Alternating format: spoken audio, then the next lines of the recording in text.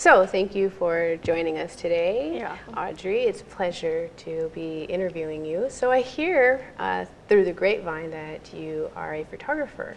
Yeah, just starting out actually. Oh. I go to a kind of a performing arts high school, so you can take like these certain classes to help you further your education into what you're wanting to do when you grow up. Okay. Wow, wonderful. So are you finding that you are liking photography more, or?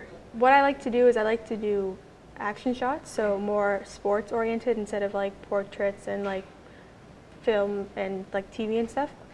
Most of my friends do sports like hockey, soccer, tennis, so I'll take photos of them and then I'll edit them at home. Nice. So that's kind of what I'm loving to do right now. Oh, wonderful. So what made you get into photography? My parents are both like, I guess you could say film and like beauty and stuff, because both of them do, well, my parents both do hair, but my mom's a makeup artist, so she does a lot of stuff on set. Like she's done work with Hilary Duff, and my dad has a lot of clients that are models too, so like I'll be behind the scenes when they're doing stuff and I'll watch them do like the makeup and the hair, and like I just got like really into it. So did you grow up going to set and all of that? Yeah. Oh. My dad owns his own salon, Salon Liberté. It's on Yonge Street. So every time he would do a shoot, I would always be behind the scenes and watch like the screens go up and the lights, and everything that you guys pretty much did today was pretty much what I've seen before, and it's just like it gets better and better every time, because like I'm now starting to realize like how everything works. Right. But back then it was just like, okay, like I don't know what it was. So my dad used to be at on Yonge Street. He was Salon Liberté, but now he moved to, he's in the atrium now, Atrium on Bay. It's called Ferraro's, and he hasn't done any shoots there yet, as of like that I know of. But I'm hoping like if anything happens soon that I'll be like on set and maybe behind the camera, which would be really nice. Wow, that's beautiful. So do you see yourself traveling doing photography, or would you like to just be more in the Toronto area? I've done a lot in Toronto, like so far. I wouldn't want to say like a lot, like I'm like some freelance artist, but like I've done quite a bit of like the CN Tower and like Graffiti Alley. I've done a lot down there. Nice.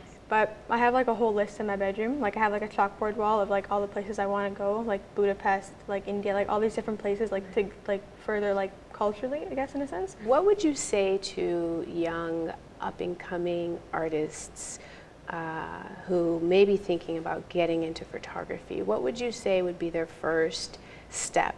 You'd really have to know, not what you're doing in a sense, because I don't even know what I'm doing yet, like 100%.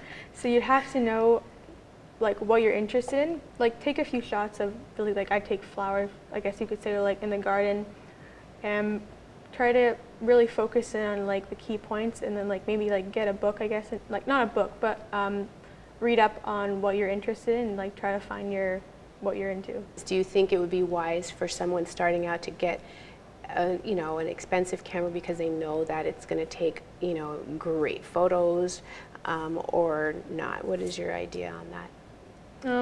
I've heard in the past, just because you have an expensive camera doesn't mean you know how to use it. That's right. Which is like completely true. Like I have like an Olympus right now, and it's not like the best, like of the best, but I know how to use it. Right. But my uncle has like a lot of cameras, and I like use his, and I don't even know how to use them to their full extent because I'm not at that stage yet. Sure. So you have to start with something small and then work your way up to bigger and better things like you guys have. Wonderful.